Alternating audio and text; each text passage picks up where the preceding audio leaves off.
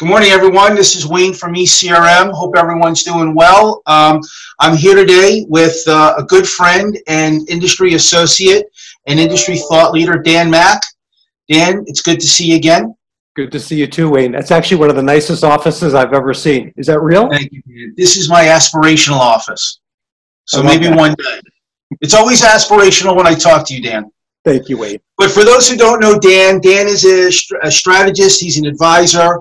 He's a performance coach. He's an author of a book, How Challenger Dark Horse, How Challenger Companies Rise to Prominence. It's a book that I've read, and it's pretty good. I know Dan is also working on another book. He is the founder of the Elevation Forum Leadership Group, which is a leadership share group that I've been involved with for many years. And Dan brings many years of sales leadership experience, including GlaxoSmithKline, Gojo, and Dentec Oral Care. Dan is an advocate of professional leadership and development and is a coach to many executives in the industry. So Dan, it's a pleasure once again to see you and have you here. I know today we want to talk about the mindset of suppliers in today's environment. Obviously, over the last 3 months, there's been a pivot on the retail side to S&S, which I call safety and supply chain. And it's really, diverted the attention of the retailers to some of the conversations they may be having with suppliers in the marketplace. And as you know, ECRM has created a really unique virtual platform of high touch and high tech. And Dan, I wanted to get with you today to pick your brain about what you're seeing and what you're hearing from the supplier community. Thank you, Wayne. I think there's a ton of content out there these days about how retail is changing, how the store is changing, how digital is accelerating and transforming everything. I heard there's a fact recently I just heard that I think was, again, mind-blowing. It took 25 years for 15% of the all commodity revenue to be done on .com. And in 75 days, it went up to 25%. That level of acceleration is significant. But I think what I want to focus on is the mindset that's shifting. So sales organizations, marketing organizations, how they engage with retailers, how they think through their solution, how they think through the value they're creating, that's changed too, because the mindset of the retailer has changed. So I want to talk a little bit about that.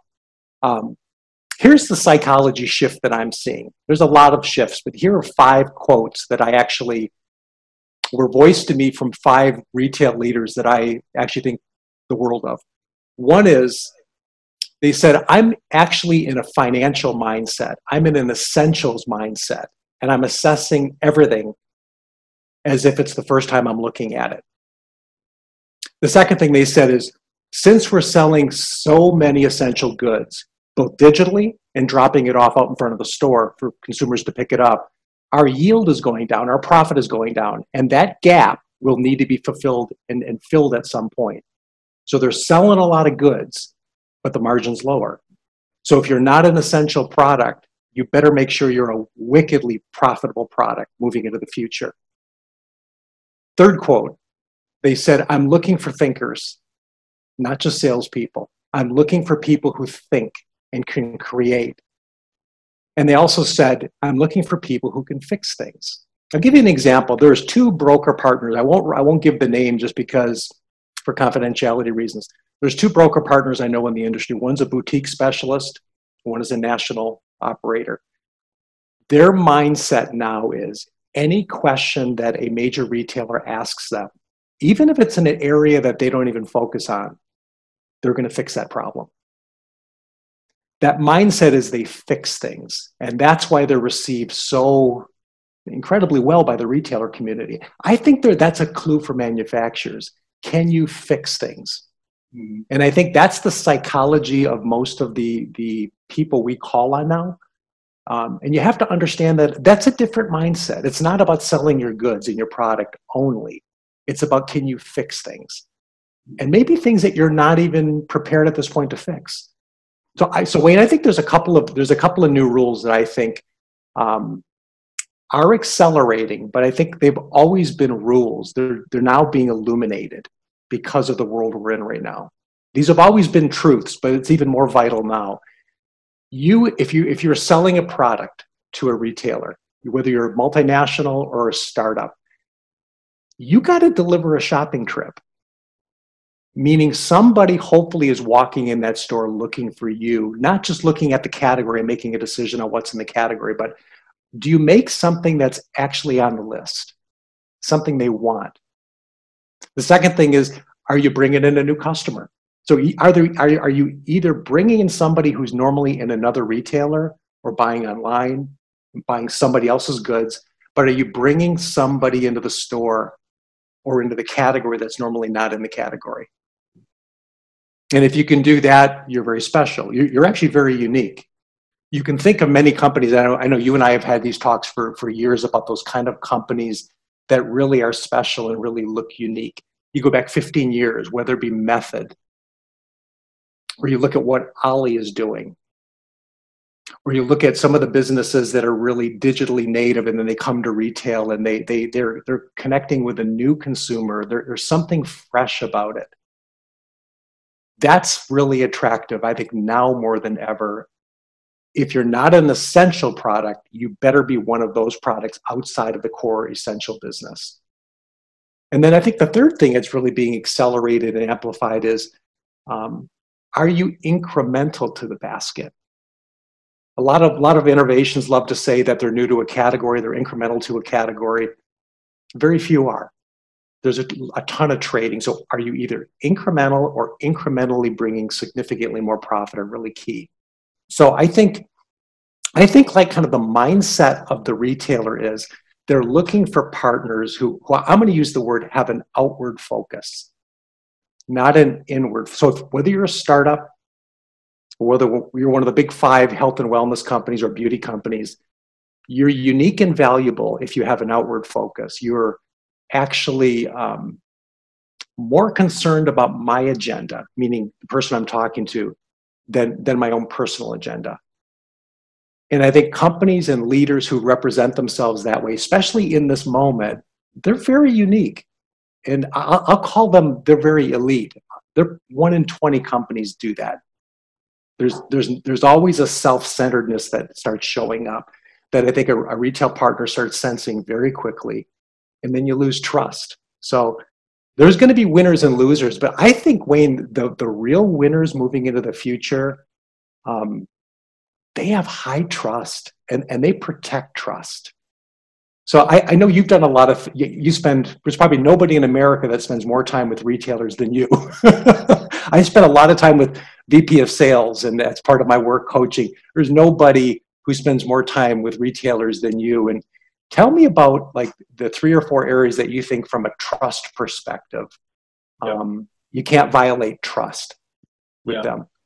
Yeah, Dan, it's interesting. So, over the last couple of months, there have been some really core central themes that I've been hearing. And, not in any order of priority, but basically the 4 things I'm hearing is from the retailer is, what is the supplier's supply chain capabilities? How can you ensure that those supply chain capabilities don't break down, and really understanding not only your supply chain, but the supply chain of your supplier. We're really talking about downstream consideration of the entire supply chain. So I think for suppliers, it's important to bring to the retailer their understanding of the supply chain. Okay. Also, understanding your manufacturing capacities. Can you produce if you do have a surge in demand? Do you own your own plants? Do you outsource your business? And there's going to be a big focus push towards localization. Are your products made in the United States? And what does that look like? Are you a prime manufacturer? Wayne, on that one, do you think that could be a special asset in the future that a company could bring to the table and really win the ties, or really be in an advantageous position by actually making it here in this country? I actually do think, Dan, there's going to be a surge of production capability, manufacturing, of localized manufacturing. We are beginning to see that happening here now. Yes, yeah, I do. Yeah. The other thing is, obviously, in a time of economic stress or consideration of such, obviously it's important that consumers understand your brand. There's tends to be during recessionary periods a lean into bigger, well-established brands. So I think for those smaller brands, it's going to be important for them. How well are they known to the consumer? Obviously, in today's mobile-centric e-commerce world, how important is how strong is your social media footprint? Do you have the right content to engage the supplier? And also, I think, what is your innovation pipeline? I think that's very important because I do believe there will be a surge of innovation coming out of this. Maybe not in the next 6 to 9 months, but definitely beyond that, there will be a surge in innovation. And clearly in the times of pandemic and everyone trying to optimize their healthcare, it's the whole focus around health and wellness. Health and wellness penetrates across every area that we live in, every product. So how well are your product capabilities around helping improve health and wellness? Obviously, that goes beyond just traditional OTC, but it includes food. It includes, now traveling on an airplane. It includes now, staying in a hotel. It's, going to a food service. And, I do steal from that perspective. Wendy Liebman from WSL does talk a lot about the big business of well. And clearly, we are right there now. So I think those are some of the things that I'm hearing from the retail community. And I think for suppliers to understand that and bring that forward would really bode them well. Makes a ton of sense, Wayne. Let's take it back to, so if you understand what's on their mind, and if you understand that we're in almost like a necessity economy, you have to be creating products that are necessary and solutions that are necessary. I still want to go back to it and kind of remind everybody, the big blind spot is this is still a business of human beings. Flesh and blood talking to each other, trust. And when that's violated, you can be the most digitally agile company in the world and you will fail if I don't trust you. So I want to go back to 4 skills that we talk about, you and I have talked about for years in the forum. We've talked about it in terms of how companies show up. Again, I'm going to say this is not new, but it's accelerated right now. So being present, I think, is the great separator. When you're present, somebody knows you're present. So I think in a digital world now where you're doing digital calls, you have to be incredibly prepared, incredibly concise, and thoughtful and present. You need to be picking up the nonverbal cues that are going on, which are very difficult to pick up. I think it's interesting. In a 30-minute call, there's almost 1,000 nonverbal cues that go on with 2 people. So, I mean, when you're looking at a screen, you're not seeing a lot of things, and you're not being able to pick up on what they want and whether they're with you and whether there's other things on their mind. You got to be present. So that's number 1. Number 2, 95% of people think they're self-aware. The number says it's closer to 10%. That's all of us. All of us can be more self-aware. So when I think of companies that are self-aware, they're not just selling their goods. Going back to what we talked about, they are selling vision. They're uncovering unstated needs. It's about the client first. They fix things. And then hopefully they're selling their products also. But that's not their mindset is very different. So they're always asking the question, kind of what's not working in the category that I can fix.